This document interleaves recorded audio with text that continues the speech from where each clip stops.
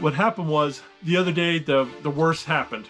Hey guys, if you're RVing, you're thinking about coming up with inverter backup system, if you're thinking about mooch docking, boondocking, dry docking, and especially if you have animals, you may want to stick around and check this out. We do some testing on our inverter and we have some surprising results.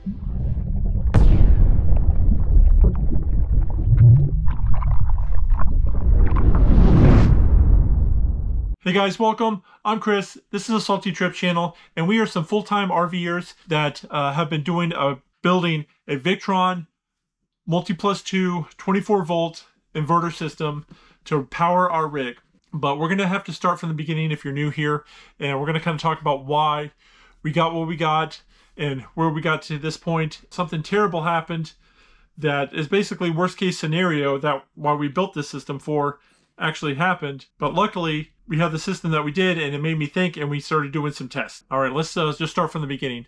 Well, when we first got this rig, it's a Keystone Cougar 2020 315 RLS. You know, it has a residential fridge, which, you know, runs off 120. So if you move from place to place, as soon as you unplug from shore power, it stops working. So we wanted to make sure we got an inverter that would power that while we're moving from place to place. And also we wanted to make sure that we got an inverter system to start off with that we can build from, and because eventually we would like to do some like major boondocking and move around and stuff. Eventually when we start moving more and traveling more, we want to be able to stop somewhere, run an AC, or even live off grid in like a BLM land with solar and our inverter, maybe not even have to run a generator. So we decided to go with the Victron system because it's pretty reliable and it's very upgradable. So we started out with a 24 volt 3000 VA, which is not really 3000 watts. It's more like 2400 watts of usable power, of constant usable power. But it can kind of like spike up to like 3000 watts, but not for very long. Like if you see an inverter that says like 3000 watts, that means it can run 3000 watts. If it says VA, they're just kind of pumping up the numbers, but it actually, whenever it says VA, it actually can only run and sustain about 80% of that, whatever that VA number is. And like with the Victron 3000 watt VA, it can run 2400 watts consistently. And the reason we didn't go 12 volt, when we went 24 volt, is because when you go to 24 volt, you basically cut all that 12 volt amperage in half. The higher the voltage, the less amperage you need. So the smaller wires, less heat you have to worry about. So initially we got that just to run the refrigerator when we were going to and from places. The second place we went to had lots of power issues. Every time a storm would come by, not even like a horrible storm, just any kind of thunderstorm in the afternoon, we would get power glitches. Sometimes it would go off for like a half a second. Sometimes it would go off for just a few seconds. Sometimes it'd be off for like a half a minute to a minute. Usually not very long, but it's enough to, you lose power to everything. So the Wi-Fi would have to restart, the microwave would have to be reset, the TV, the Amazon Fire Stick and everything would have to reboot and everything like that. So we started to worry about like, okay, well, what if it goes off and doesn't come back on? So we wanted to make sure that at least one AC would be running if for some reason the power went out and we need something for the puppies. And then I did try to run the AC just by itself with using the inverter, and it would not do it. It kept tripping the inverter. It was just too much power.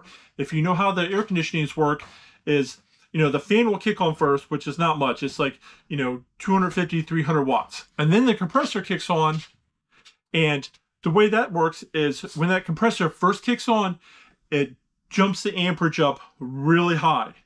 And that's opens up for a lot of wattage, and which most inverters and generators, smaller ones, can't handle, and they'll kick them off. Then we realize we have to get a soft start for it because it's just not going to be enough. So then what the soft start does, you install it on your AC unit and you just wire it in, and I have a whole nother video about how to do that. But what it does is when that compressor kicks on, it slowly raises the amperage to operating.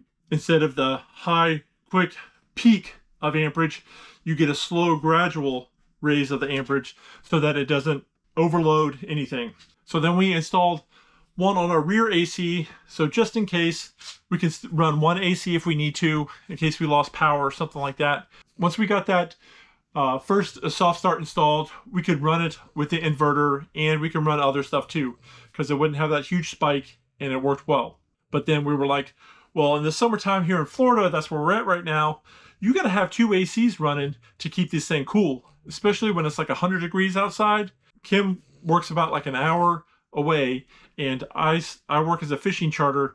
Sometimes I'm out of cell phone signal reach and everything. So like if the animals are at home and we're both out kind of far away, if the power goes out, we want to make sure that the AC keeps running so it doesn't get hot and nothing bad happens to them, because we've heard stories of where that has happened before, and that was like one of our biggest fears. So then we're like, we got to get a second inverter. Well, of course, our biggest fear is always fire, so maybe it's not our biggest fear, but our second biggest fear is the loss of power and it getting hot in here, especially because we have 2 Frenchies, which they can't take the heat very well at all. Our puppy Lily, she's much better at taking the heat, so she would probably be okay for a while, but the other 2, if it got that hot in here, it gets hot fast if the ACs aren't running in the summer. We decided we're going to get another inverter and eventually, hopefully, you know, be able to run, when we're boondocking, we can run 2 ACs, the TV, the refrigerator, maybe a blow dryer, a microwave. You know, we can run 3 big things at once. But, you know, everybody keeps saying with 1 inverter, 1 big thing. So 1 inverter, 1 AC. What happened was the other day, the worst happened. Luckily, I was home in the RV, and it's kind of a cooler time of year. We lost grid power. We had no shore power. The alarm was going off, and this is kind of what happened. All right, this is exactly why we have an inverter system that automatically takes over. No shore power. Our 50 amp outlet has been kind of finicky on us, and it wiggled one time and it just does not come back on. We got no power coming in, so they're going to have to switch out the breaker in the outlet and everything. So, but we never lost any interruption. We got the air conditioning running. Don't have to worry about it because we got plenty of power. By the time they get that all sorted out and switched out, never even really noticed. So I had to call maintenance, and the guy had to come out and replace the whole breaker and receptacle because it just went bad. So we would have no power. Like if I was offshore working and Kim was at work, which she's at work right now, then nobody would have known, except for the fact that we have a waggle system and we have an inverter system that would kick over. I'm like, well, we don't have 2 inverters yet, so what if both ACs would have been on and it would have kicked the inverter off, then there would have been nothing. I'm like, oh man. So it got me thinking, and I had some free time this morning, so I was going to do some more testing, load testing on the inverter. And we have the electric heat here, and I was testing it on low and high, seeing how much water was being pulled, and then I would like kick on the microwave and test with the heater on, and then I turned the heater off, and then I turned 1 AC on, I turned the microwave on. It would hold up. So I'm like, you know what? I think we can run 2 ACs off this inverter. I may be wrong, but I'm going to give it a shot. I turned basically everything else off. The TV, the only thing that has power is like the fridge, the Wi-Fi, and the computer. Everything else is pretty much turned off, or it's on running DC. Like all the lights and stuff run on the DC 12 volt system. All right, guys, so we're over here, and we're only pulling like 80 watts right now. There's not a whole lot else on. You know, the lights and stuff are on, but that, like I said, that's running off DC power, which you can see right down here, the 12 volt system. And so nothing else is running, and this is what we're going to do. We are going to kick on the rear AC, just dropped it down to 64 degrees so it'll kick on, and you'll watch it pick up. See the fans going, the load picked up, and you'll see when the compressor kicks on, because it'll start to jump up, but slowly instead of spiking. It'll go slowly. I heard the kick on, see it's picking up, and right now it's saying it's pulling like 1500 watts from the battery. That's with the DC load, and it's running about just under 1000 watts through the inverter.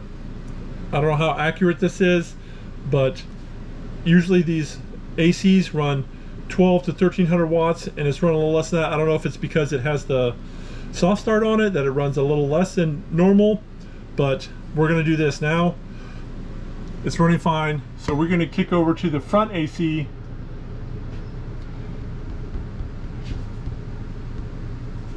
And watch that kick on. So that's the fan just kicking on, and then we'll see when the compressor kicks on, which will be shortly. It doesn't take too long. I just heard it kick on. You'll see it start to jump up.